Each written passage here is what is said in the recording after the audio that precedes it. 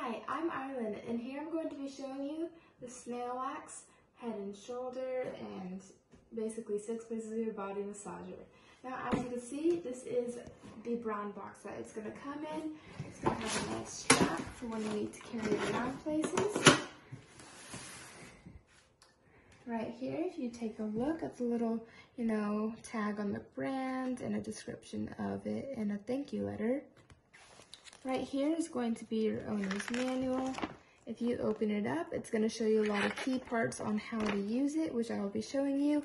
It shows you all 6 body parts that you can use the device on, and a few more warnings and labels and notes that you need to know. Now here is going to be the car adapter. It always must be plugged into some sort of power source. So say you were driving and wanted a quick massage, you would simply plug this in, and this will be the piece that will plug into the massager right here.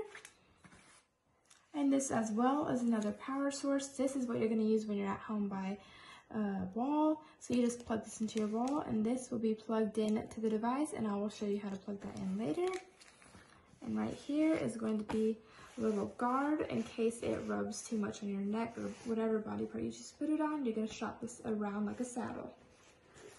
Right here we have the actual device. As you can see, there's going to be the massagers inside, nice and strong for getting into deep areas.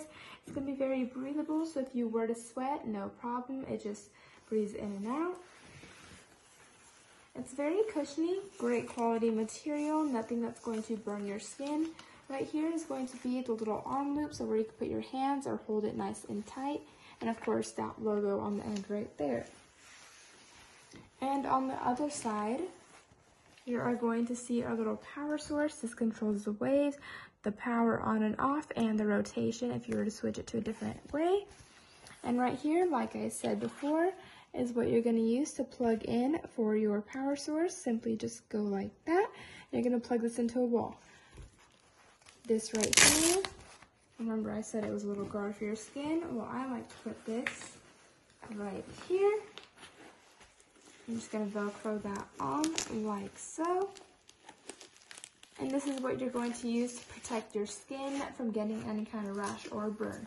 Now, like I said, this needs to be plugged into a power source at all times. So now I'm going to demonstrate how I would use it. I just simply plug it in. Make sure that it's on. And as you can see, it's starting to light up and move. I like to put this piece on my shoulders.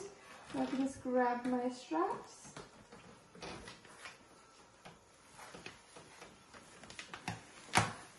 And put this on my shoulders and put my arms through here. And it's just going to start massaging deep into the tissue. I highly recommend getting one of these. It's great for traveling or when you're at home. And you could pull if you want it to go more deep, or just loosen up if you want a light massage. I highly recommend getting one of these. Thank you.